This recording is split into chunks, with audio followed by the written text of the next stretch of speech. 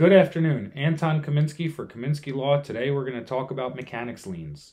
This is a tool by contractors and subcontractors that is used to make sure that they get paid for their projects. Before we start talking about mechanics liens, let's talk about some of the basic terms.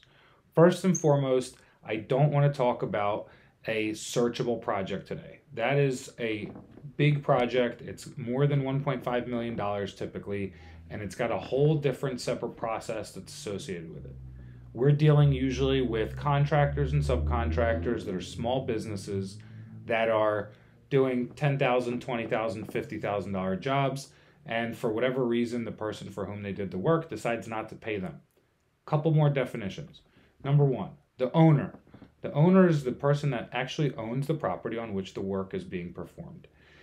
That is the person that may or may not have been entering into a contract.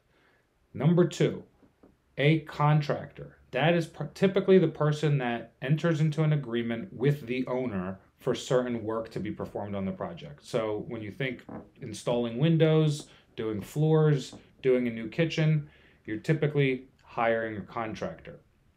A contractor can also include an architect or an engineer.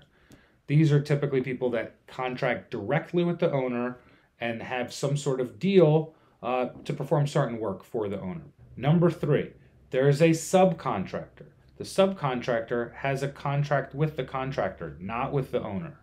They have most likely and usually not dealt directly with the owner and have only dealt with the contractor.